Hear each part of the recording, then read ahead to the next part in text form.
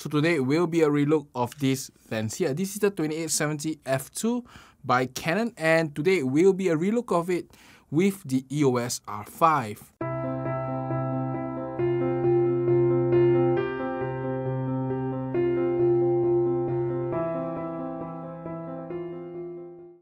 I'm Richard and welcome to ZP Productions, and today will be a relook, a re-review of the lens 28-70 on the EOS R5.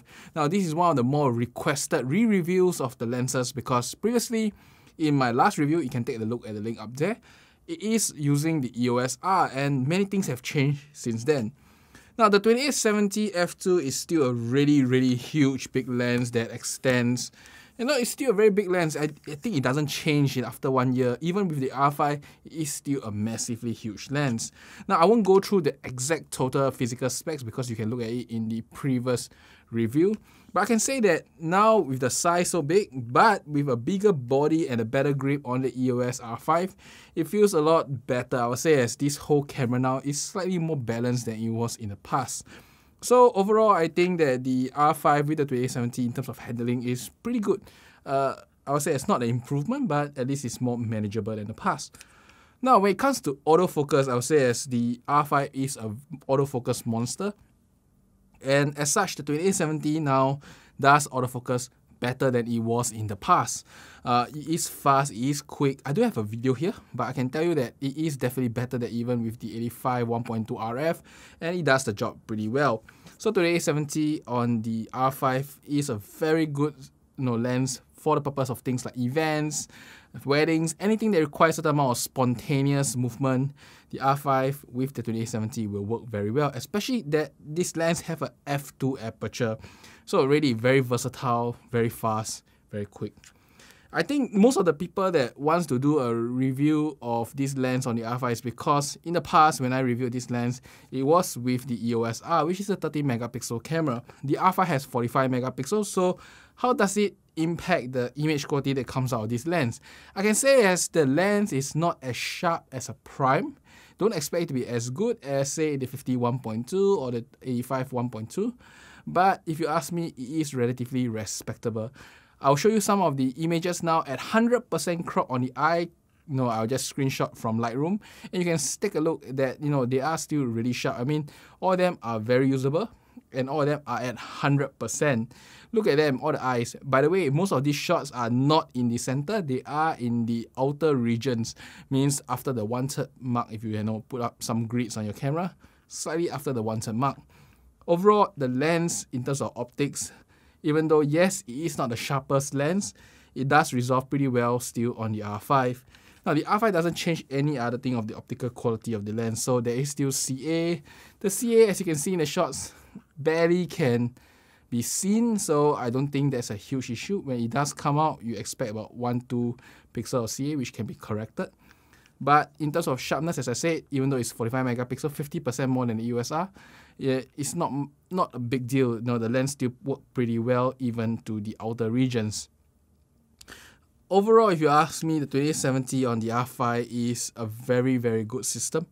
I mean, with this, you can pretty much do events, portraiture, almost anything that under the sun that requires a lens that is relatively quick. This is a f2 lens in the end. So, you get to do almost anything you want with this lens with a very good convenience factor of just having to zoom in and out and getting prime light quality throughout the lens.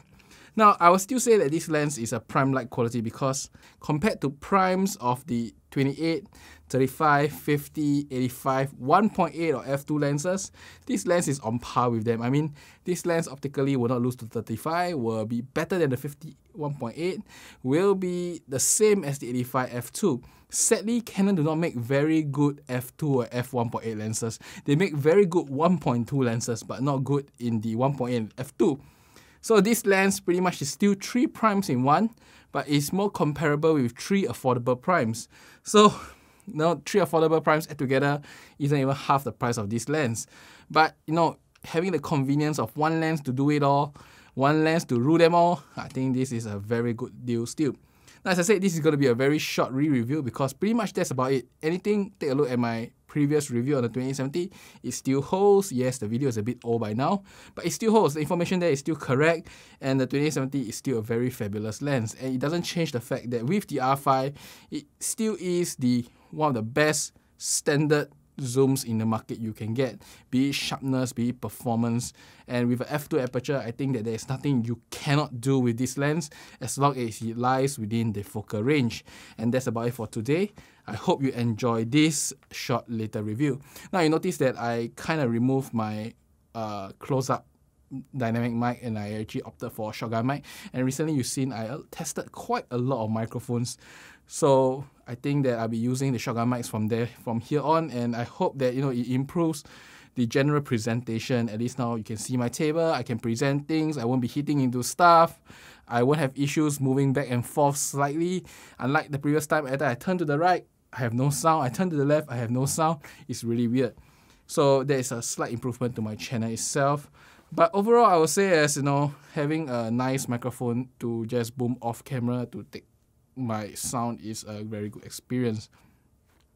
Now, after this lens, I will talk more about the recent rumors in Canon in my next video, and then I'll talk some of the Fujifilm stuff, and finally I'll be getting back my GFX 100. So stay tuned for more reviews and testing, and of course some tutorials.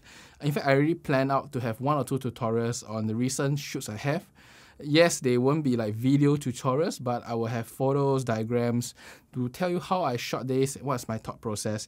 In fact, I probably want to create a proper series of them to just talk about it. And I hope that you guys will enjoy watching those tutorials in the future. Now, if you have anything you want to ask, any questions you want to get answered by me, just leave down in the comments below. Do like and subscribe. Until the next video, bye-bye.